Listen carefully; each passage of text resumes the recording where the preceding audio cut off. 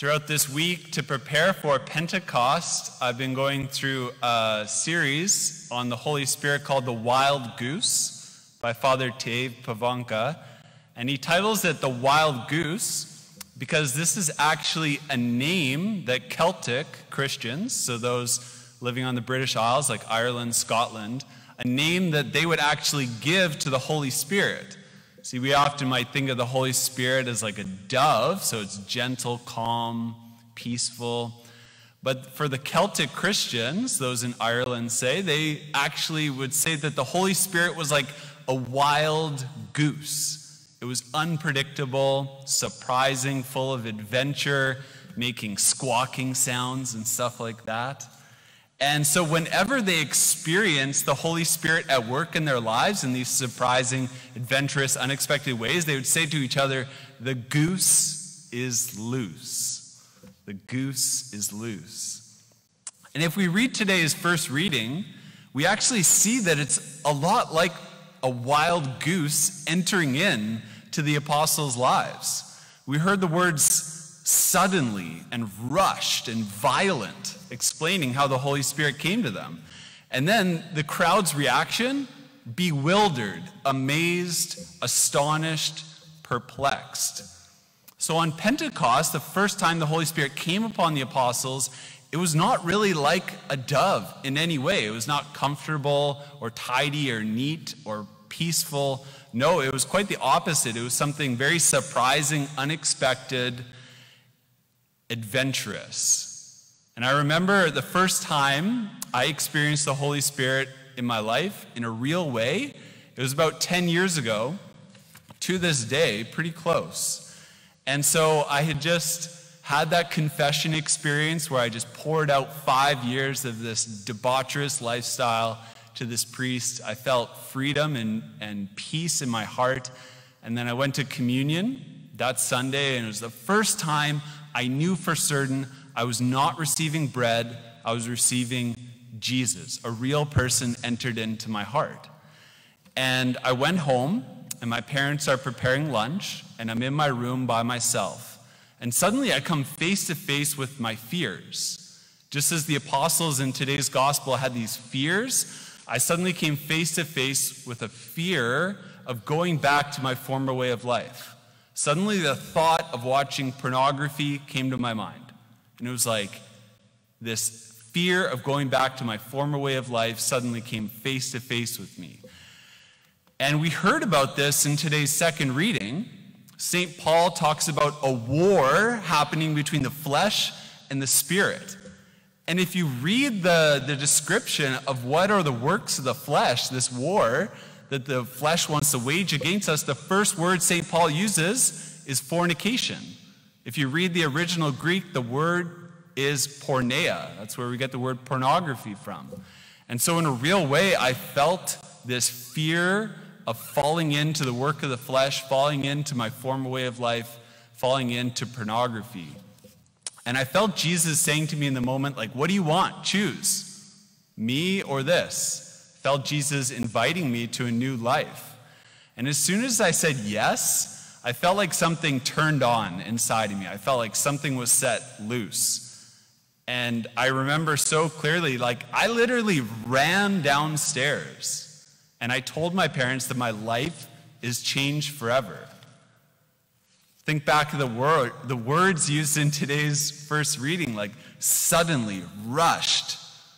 And then the reaction of my parents, bewildered, perplexed, amazed, astonished.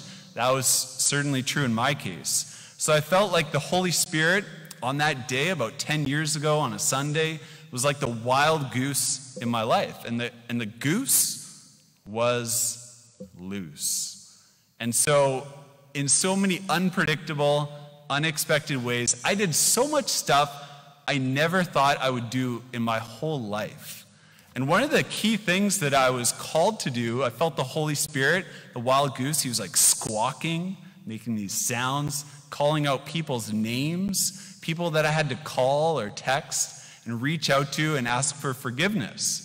And I felt like I went through the list of absolutely everyone. It was like 20 to 30 people I probably had to call and ask for forgiveness, apologize for the ways that I was just a fool and hurt them in a lot of ways. And so my life was seriously like an adventure.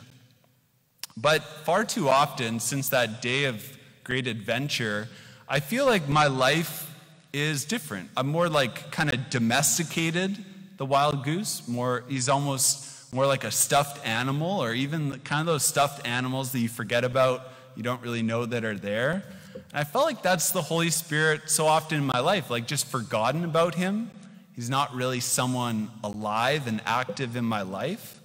And so often when I feel those promptings of the Holy Spirit to like do something unexpected, go on an adventure, I just kind of push it aside and say no.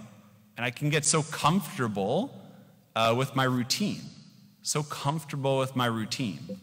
Or instead of the adventures that the Holy Spirit invites me on, I seek adventure in other ways. So instead of like the holy adventures of wanting to become a saint, I just seek false adventures. And I was praying about it, okay, what are the false adventures that I seek that are not from God, that are more from myself?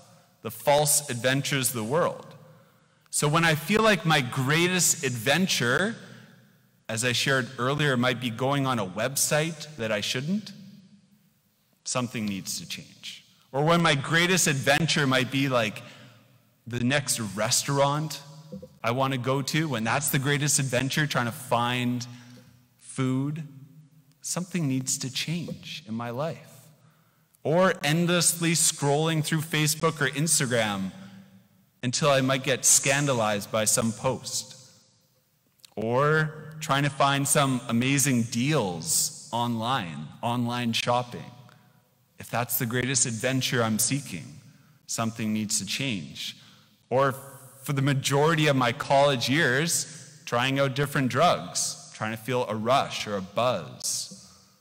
These are 5 false ways that I've sought adventure in my life. And you might experience the same thing in your life.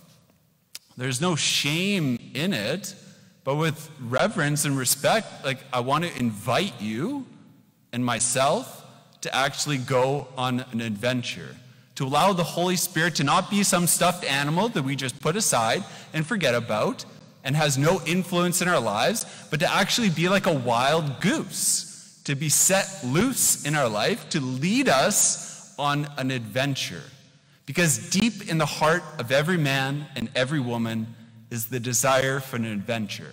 Every man wants to lead on an adventure, and every woman wants to be caught up in a great adventure. And so I'd like to invite every single one of us to actually embark upon an adventure. So this week, I wanted to do it. I was tired with being too comfortable, and so I went through this video series by Father Dave Pavanka called The Wild Goose. You can check it out on the Formed website. And throughout the entire week, I've been begging the Holy Spirit constantly for an adventure. And I've been using the words, "Come, Holy Spirit. Come, Holy Spirit. Come, Holy Spirit." I've been saying it probably thousands of times this week. So last night, after dinner, feeling like I just wanted to relax. It was a long day, so sit down, but then I kind of felt it's like, go to the chapel, go to the chapel, go to the chapel. So I'm fine, go to the chapel, and then just go to the chapel, and it's like, "Come, Holy Spirit, come, Holy Spirit, come, Holy Spirit." And then the name just pops up, Jeff Costin. This name, Jeff Costin. So about a month ago, I was working with Jake Kim on my emotional inventory, so going through my past, and it became very clear that Jeff Costin, who was the last serious golf coach I had actually blamed him so much for my failures in golf. I'd put the blame on this man, who was my last golf coach, as though he was the real reason I failed in golf. And it became really clear working with Jake that, okay, I've made him like the scapegoat to escape personal responsibility for the ways that I failed in my golf game, and I put all the blame on him. And he was actually someone that I never reached out to when I had my conversion among the 20 to 30 people I called. I never really thought I needed to tell him this. So last night, I'm in the chapel, late last night, Jeff Costin. I'm like, fine. And I find his cell phone, and I called him. It'd been over 13 years since I'd spoken to him. And I said, "Hey, Jeff, it's Richard Conlin. Do you remember me?" And he did. And I said, "I just need to apologize. I've blamed you so often in my life for my failures in golf." And it led to quite an amazing conversation. And as soon as I hung up, I felt this burst of joy. It was like I felt like crying and also laughing at the same time. And I still woke up this morning with like a smile on my face. And that was a sign of the Holy Spirit. Because we heard in today's second reading that the fruits of the Holy Spirit, one of them is joy, like true joy. And whenever we're led by the Holy Spirit, as St. Paul says, we're called to be guided and led by the Holy Spirit. One of the fruits, one of the results of a life led by the Holy Spirit is joy. And so I experienced it last night. The goose was set loose in my life. And so I just want to invite everyone out there, myself included, to go on an adventure. The Holy Spirit is not meant to be a stuffed animal you just put aside in your closet and forget about. The Holy Spirit wants to be a wild goose. He wants to be set loose in your life. He wants to lead you on an adventure. And here's something so cool that I realized. Every adventure that the Holy Spirit leads you on leads to joy. Every adventure the Holy Spirit leads you on results in joy. And so I experienced it in my life. Whenever you read the lives of the saints, you see an adventure. Adventure is one of the key marks of their life. They're led by the Holy Spirit in the most unexpected and surprising of ways. And so one of the practical ways that we can do this, the Wild Goose series. It's on the Formed website, Father Dave Pavanka. Really easy way just to watch these series, but don't just watch it, pray through it. Expect Father Dave to speak to you, to lead you on an adventure. And then just say this prayer constantly. You could say it hundreds of times per day. Come, Holy Spirit. You can even add little phrases after. Come, Holy Spirit, set the goose loose in my life. Whatever it might be, we need the Holy Spirit to no longer be the stuffed animal that we set aside. We want it to be set loose, to lead us on an adventure that always leads to joy.